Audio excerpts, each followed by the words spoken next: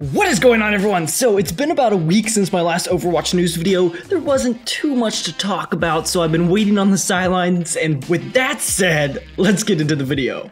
So the first news story comes from my good friends at PvP Live. I'm going to be working with them quite a bit in the future on getting you guys the best news stories. I'll link to their entire article in the description, but basically they found in one of the Overwatch data mining forums a user that posted and found 4 new map files that most likely are related to Christmas releases. What those files seem to indicate are 5 things. Number 1, and remember these are all Christmas related, an event like Junkenstein's Revenge will be released. Number 2, up to 3 holiday themed / Christmas maps. Expect a lot of snow. The third thing we can expect is every hero will be getting a spray, voice line, and a victory pose, much like in the Halloween update. Fourthly, Widowmaker, Reinhardt, Mercy, Symmetra, Reaper, Sombra, Roadhog, Diva, Anna, Soldier 76, and Lucio will be getting either a costume, an emote, or a highlight intro. The 5th Christmas edition you can expect is for Winston, McCree, Mei, Pharah, Zarya, Tracer, and Zenyatta, all of which will have 2, the keyword being 2, of the following: a costume,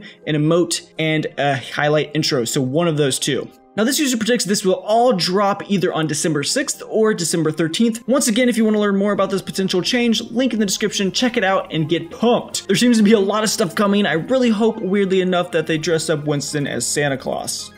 The next news story today is the first season of the Overwatch Apex, which takes place in Korea, just came to a close, and spoiler alert, coming in 3, 2, 1, Team Envious took home the win and beat out the Korean team. What? If you know anything about esports, the fact that a non-Korean team won is just amazing, since the Koreans typically dominate the world in the virtual world.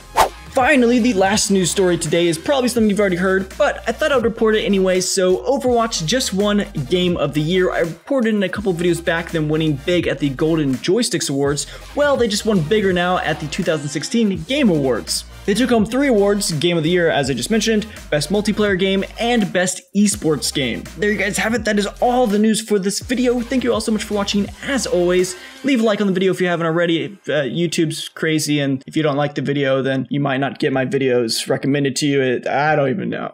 So yeah, thank you all so much for watching. As always, I'll talk to you soon. Peace.